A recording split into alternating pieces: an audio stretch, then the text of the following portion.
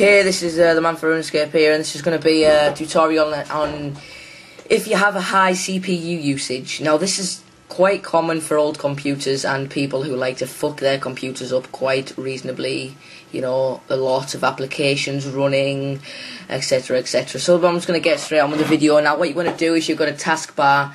You want to right click on that and you want to go into Task Manager. Now, this is the first process I'm going to show you. There's going to be two of them. Now, you can go into processes or services or whatever fucking things you want to go in. Oh, come on, you motherfucker. There we go. You can go into processes and basically it says CPU there. And if you see things in here, this is cam recorder, so this is I'm recording now, aren't I? As you can see, my CPU usage is only 14, 10, 9. I have mine pretty darn low. But look, if you've got something here running about 60, 70, and you don't know it, there's one called svchost, and I think you want to stop that straight away. I don't know what it was. But there's also another way to do it. You go into your MS-DOS, which you go into Run, and you type in msconfig. That is msconfig. You type in msconfig, OK, and you let it load. Once it's loaded, it will pop up like that. It may ask for your permission, which it's just asked for me for. I've accepted. When it loads, right, it's loaded up. Boot, services.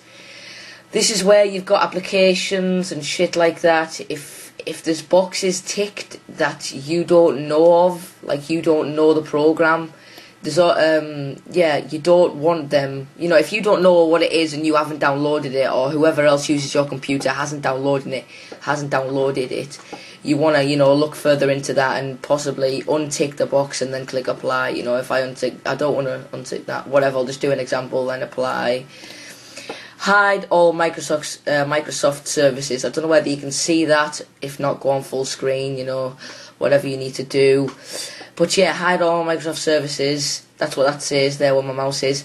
And if you tick that, that'll basically hide all Microsoft things, because obviously Microsoft, half make your computer, so they're just assuming that you trust them.